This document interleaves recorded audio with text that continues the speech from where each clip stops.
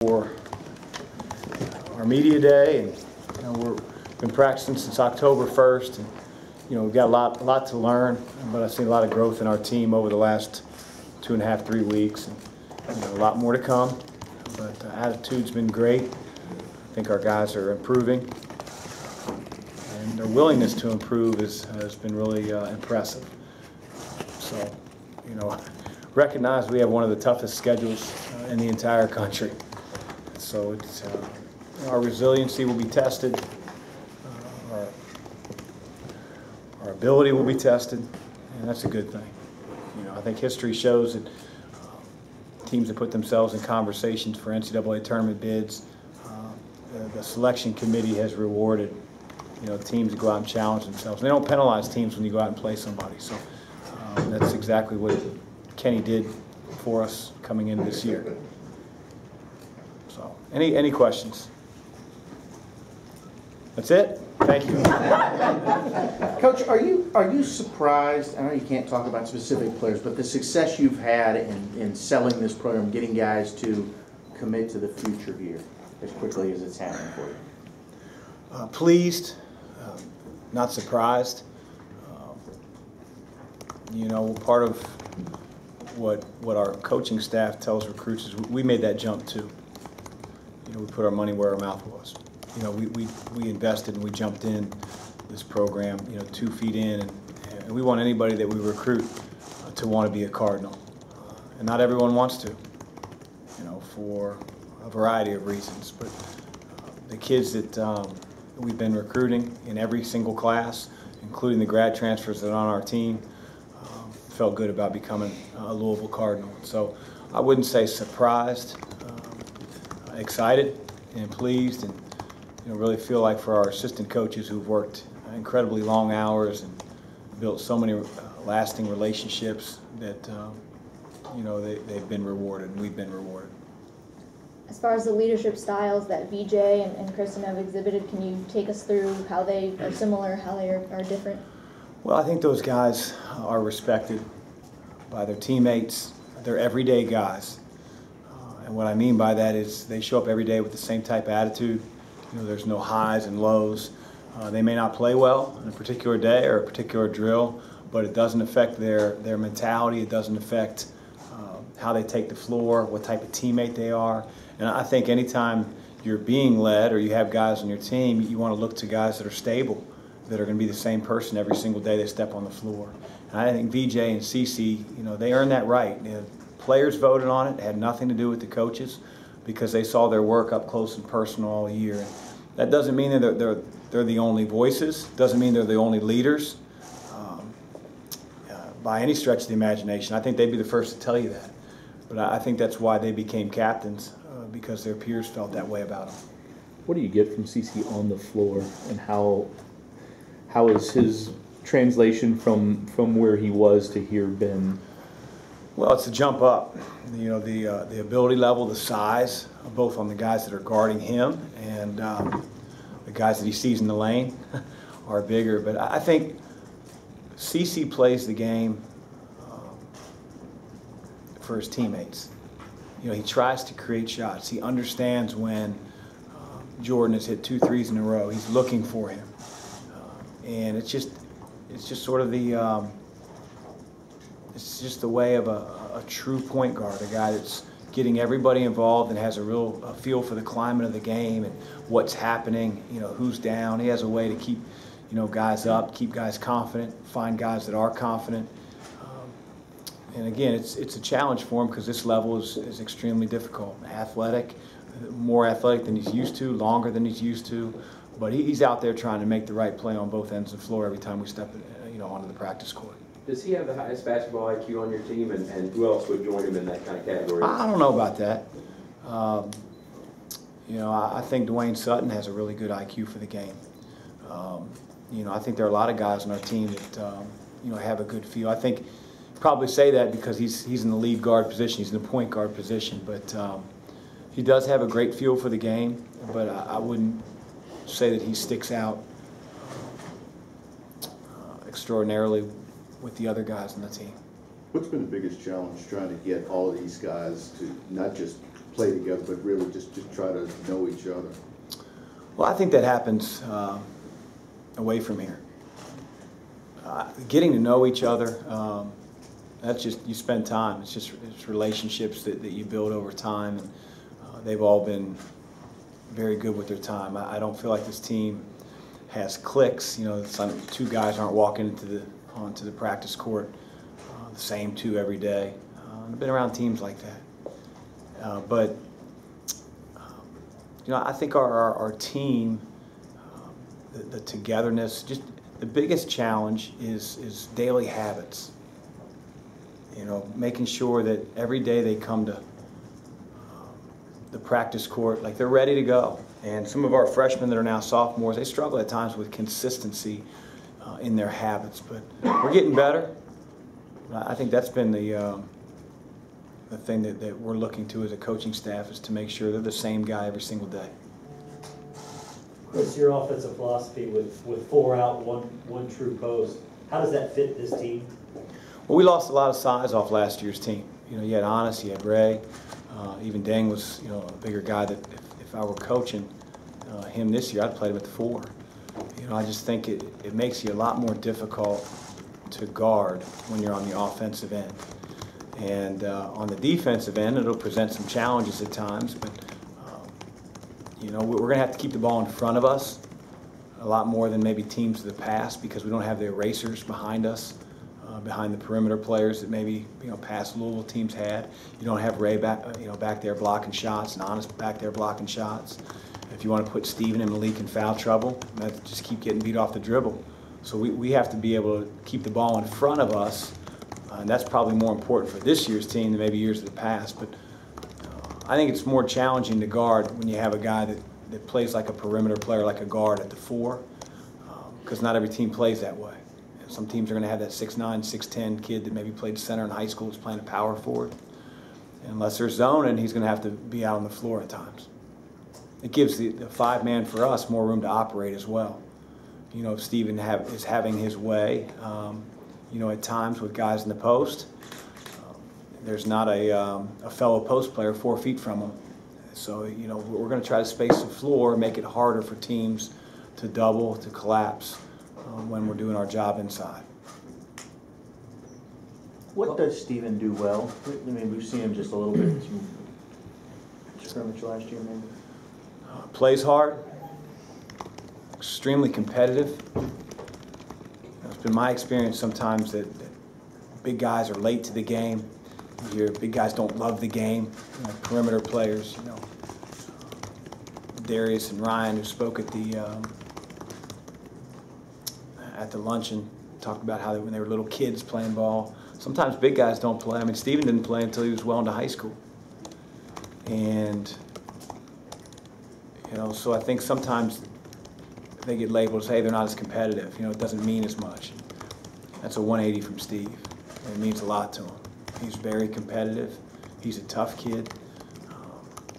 You know, he can do a little bit of everything. You got to keep him out of foul trouble. You know, he's got to be able to tame that aggressiveness. But he's going to have to be a factor for us to be a good team. Have you ever changed anything about how you teach players, you know, your particular philosophy for offense and defense, or has it been pretty easy with the squad? I don't think it's ever easy, even when you have experienced teams. I just think a good coach or a good coaching staff gives the players whatever they need to be successful. If you got to watch film with a guy, if you have to get him on the floor before practice with maybe a scout team, you know, if he needs more live reps in real competition, you know, everybody learns differently. You know, everybody learns differently, you know, outside of basketball and on the court.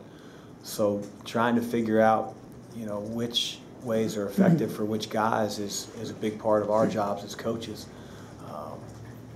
But I don't think it's ever easy. You're always trying to sort of chase perfection and get guys, you know, playing at their best. So, I mean, what's that process been like, with, you know, especially with defense?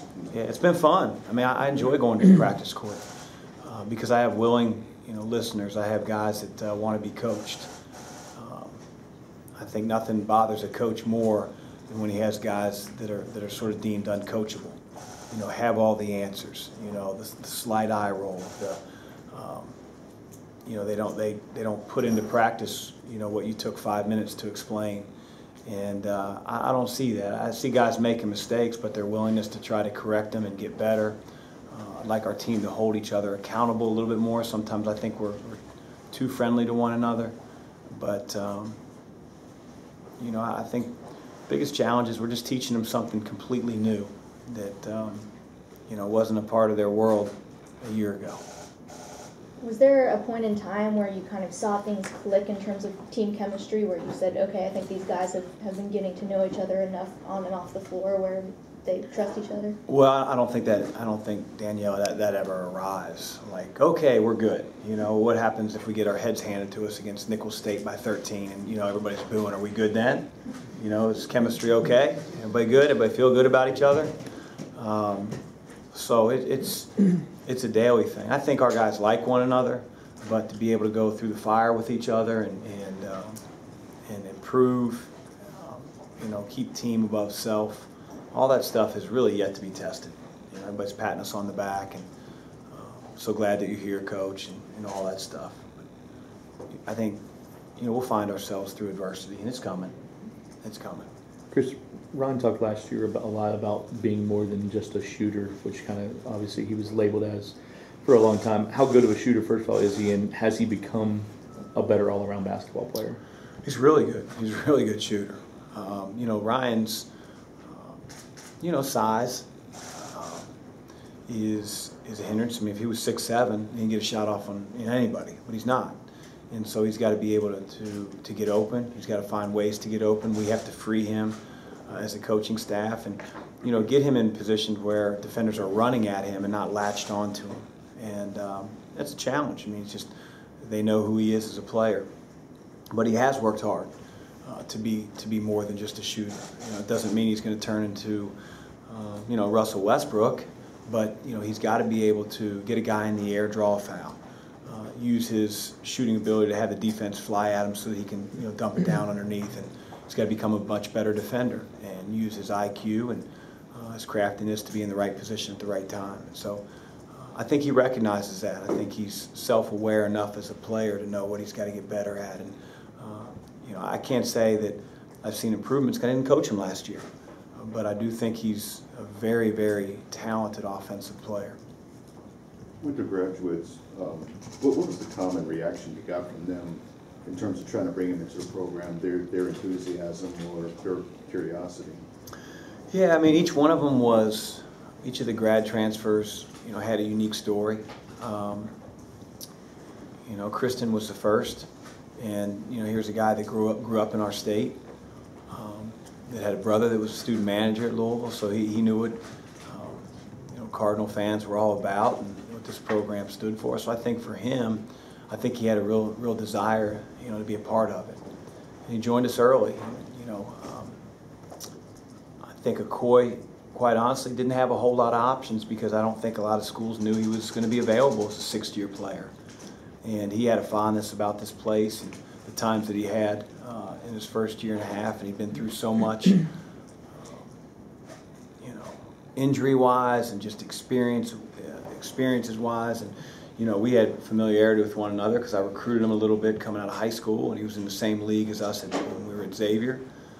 So, you know, our compliance staff worked really hard to get that immediate eligibility in his 6th year.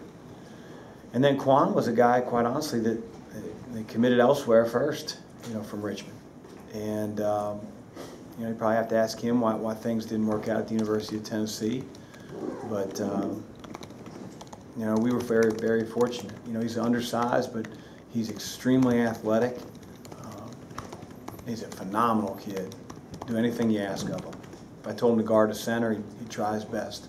He's just, you know, he's a guy that everybody gets along with. And I think you need that when you have grad transfers.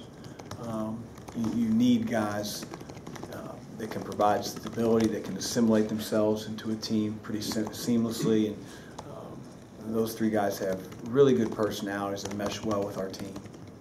I mean, I know it's a matter of trying to fill roster spots, you know, and taking over a program, but when you think back Was there a certain type of guy you were looking for? Was it just somebody, you know, who was just eager about trying to join? Yeah, wanted somebody that, you know, wanted to be part of Louisville basketball and do something special in their final year. And you know, again, we took the job at the end of March, early April. You know, we had a lot to overcome.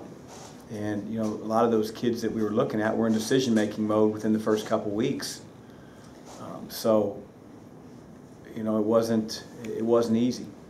We were very fortunate to get the three guys that we got.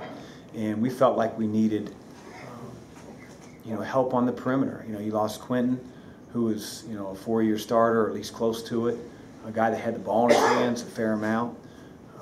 And so we felt like we needed help on the perimeter, you know, to relieve Darius and Ryan of all the ball handling responsibilities. And we feel like we got that with CeCe and Quan on the perimeter. Coach, how much have you followed the court proceedings in New York City the last couple weeks, and just any reaction to any of the state of college basketball stuff that's being tossed around? I mean, it's all over my Twitter account, you know, so I try not to get immersed in it because, you know, all that stuff happened when I was at a different place. But I'd be lying if I said I wasn't following it. But pins and needles, you know, every word, no. Are you worried that there might be more NCAA sanctions? How do you address that with recruits and stuff if they bring that up? The only thing I'm worried about is making sure that we're ready to go in the regular season opener, you know, and you know, there's a lot of unknowns. People love to speculate. It's 2018. Everybody has an opinion. You know, as soon as something comes out, it's like, you know, he's got an opinion. And then, no, that opinion's wrong. And so, like, everybody wants to speculate on what's going to happen. We're going to let the thing play out, you know, as the NCAA is going to as well. And then maybe we'll get to worrying about it. But I have zero concern right now, that stuff. Speaking of speculation, the G League stuff with the $125,000 contract, do you think that's going to affect how you recruit the next class? We're going to try to recruit the best fits to Louisville. You know, regardless of what rules are in place, guys can go straight to the NBA, they can go straight to the G League. The academic requirements get, you know, more stringent. None of that's going to change our mindset. You know, this is a special place. It's got the best arena in the country. It's got one of the most passionate fan bases in the country. I think we're in the best league in the country. So there's a lot of really good stuff that if you're a high school prospect, you're going to find time to figure out how to come visit the University of Louisville. Whether it was CC or a high school recruit that we can't mention just yet, but how important was it to get that first commitment, that first person to say, all right, I'm buying into what these guys are saying? It helped. You know, it helped. It's like when you're an adult, you know, and you go to a pool party, and everybody sits around a pool, stands around a pool, and then there's that one crazy dude that just says, you know what, watch this, and jumps on in, and you know, he says the water temperature's fine. And I think, you know, for us, we needed guys like that. And CC represented, you know what, I want to be a part of Cardinal basketball, and you know, it's obviously happened in the 2019 class, and you know, hopefully that'll continue to, you know, domino effect with future classes. How good can Jordan be in your system style, and what does he bring to this team with the way he can score the basketball? Jordan is a talent. He has never valued the details. You know, he just sort of, you know, those things you see at parties, like, you know, I don't know what those things are called, or like grand openings. You know, that's how he sort of runs up and down the floor and sometimes gets in the stance. So when we get him to value getting in a stance, being ready to shoot the ball, being able to play off of a bad closeout, because you need to at this level. He could get away with that in high school. He'd get away with that in elite AAU action. But to be a great player at the ACC level, hell, Big East level, Big Ten level, high major college basketball, you have to, I think, value the details. You have to be a little bit more locked in and a little bit crisper in everything that you do. And I can freely say that because I've had a lot of conversations in film with Jordan, And I think he understands that. But understanding and growing those into habits are two different things. But he's working really hard. You know, I used to, if you had an opportunity to talk to Jordan later on today and you say, Coach Mack says on offense he doesn't want you to be, if he doesn't say the word casual, I'll give you $10, Jody. And what about Darius? Darius has to be the same guy every day he steps on the floor. You know, he's very hard on himself. He puts a lot of time into the game, away from practice, away from the coaches. He's in here every single night working on his game. But you know, that's great. And your teammates, I'm sure, really appreciate how invested you are and how good you want to be as a player. But they got to know that guy to the right of them is the same guy every single day. And that was a challenge for Darius over the summer. And it was good to hear him at the luncheon talking about playing with pace, landing on 2 feet in the lane. I said, very rarely can you find a guy that in the half-court setting on offense drives the ball in the lane, jumps off 1 foot, and good things happen consistently. And so he's growing. He's getting better. He's one of our most talented players for sure.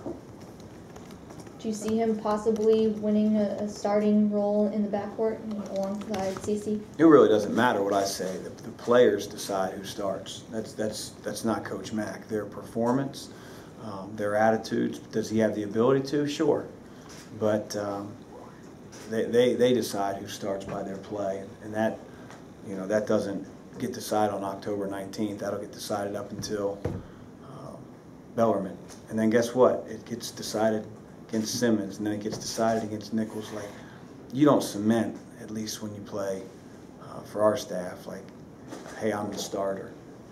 And I just think competition, you know, fuels the best out of everybody and sometimes the worst out of some people that you can't count on. So it'll be interesting. I think Darius is a competitor, and I do think he's getting a lot better, and he certainly does have the ability to be a starter, but that's up to him. For the red-white scrimmage, I mean, obviously you want to see what you're coaching them, but attitude-wise, what do you want to see from your team on Sunday afternoon? I want them to be the same team that we talk about and that we work on in practice every single day. You know, just because fans are in the stands now and, you know, people are cheering doesn't mean that that manifests itself in bad shots, in bad decisions, in not being in the right place defensively. I just want to see the same team. The same team. You have to be the same player, the same team, every single time that you step on the floor so that your teammate knows who the heck he's playing with, and your coaching staff knows who they're coaching. That's what I'm really looking forward to on the red-white, because there's going to be some guys who maybe go outside of that. And that's okay. It's part of growth, but that's what I'm looking for.